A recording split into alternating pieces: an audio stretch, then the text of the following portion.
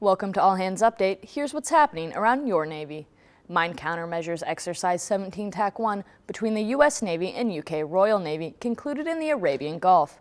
Evolutions were tailored to focus on cooperative skills to identify and eliminate mine threats that threaten regional security and the free flow of commerce. Guided missile destroyer USS Nitze assisted 3 Iranian mariners in distress. Once Nitze's crew identified the distressed vessel, the ship took immediate action to render assistance.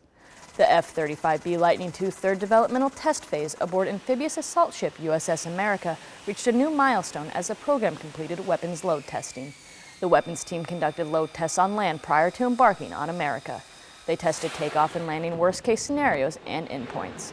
You can read more about what's happening around your Navy at Navy.mil.